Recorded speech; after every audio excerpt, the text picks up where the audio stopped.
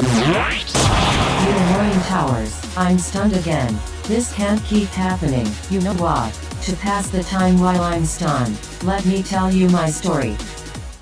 Now believe it or not, I come from an ordinary family in the dark side of Earth, being hidden from the rest of the world.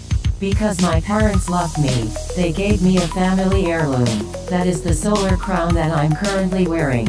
On one fateful day, I stumbled upon a portal-like thing while playing on the fields. Being a little kid, I entered the portal without hesitation, not knowing that the portal will close. The portal leads to some small town. I explored the area, but some villagers then found me, and attacked me. But, because of my solar crown, I managed to have enough energy to run until morning, not knowing that I'm already lost. That is, until something fell down from the sky, which landed near me, so I decided to check it out. And there, I met my best friend, Umbra. He thought I was a noble like him because of my crown. A few years later, we've grown up, and we found an abandoned tower filled with zombies. We ruled the zombies there, and Umbra told me to become the leader, and he became the head knight. So what happened to him? We didn't kill him or anything, he just teleported. What?